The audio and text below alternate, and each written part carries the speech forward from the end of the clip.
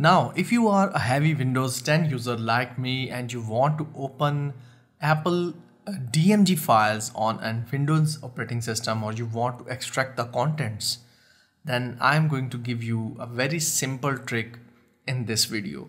So I am a designer, and most of the times when I go to Apple design resources, I have to download different font files and different iOS design resources.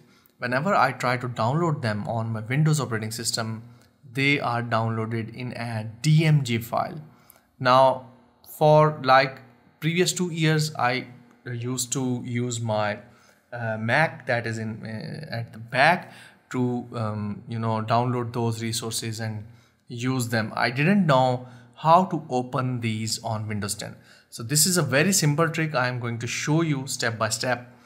So let's move on to the video. I don't want to waste your time.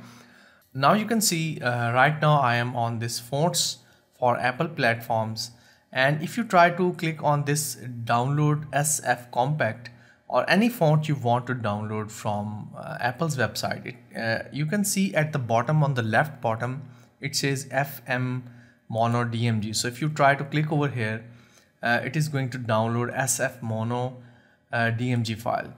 Now I'm going to show you how to open up this. So first you have to go to let me show you a simple tool. This is actually called 7-Zip. 7-Zip is a free utility on Windows 10. You have to download this one over here. I normally use, my system is in 64-bit, so I use this one. If you have 32-bit, you can download this one. So download and install 7-Zip, and then whenever you have this DMG file downloaded, right click on it, and we have this 7-Zip option. You have to click on extract to SF Mono. So you have to click on extract. Okay, so we have one folder over here. So when I open up, you can see I have again a lot of folders, but where are my content or the fonts I want to use? So right click on this package file, you can see .pkg, and again go to 7-Zip, extract to SF Mono fonts. Now we have another one over here. Then we have a new one which is called payload. Don't worry, we have to extract this as well.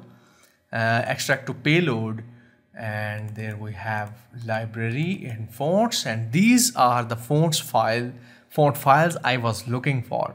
So this is really easy. Whenever you download a DMG file or resources file from iOS operating system, you can see I have few more over here. iOS 14, Adobe XD, their whole UI kit in Adobe XD, and I have extracted it over here. You can see over here, keep on extracting, and you will see all the different files over here.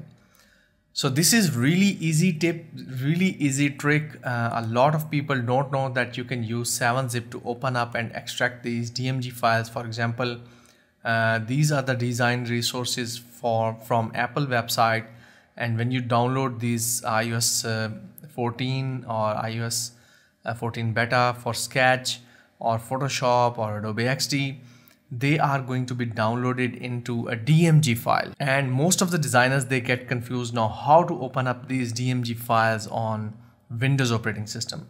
So just download 7-Zip, keep on extracting, and that's it. I hope you have enjoyed this video. Don't forget to like, share, and subscribe. I will keep on making such videos to help you guys. Till then, take care.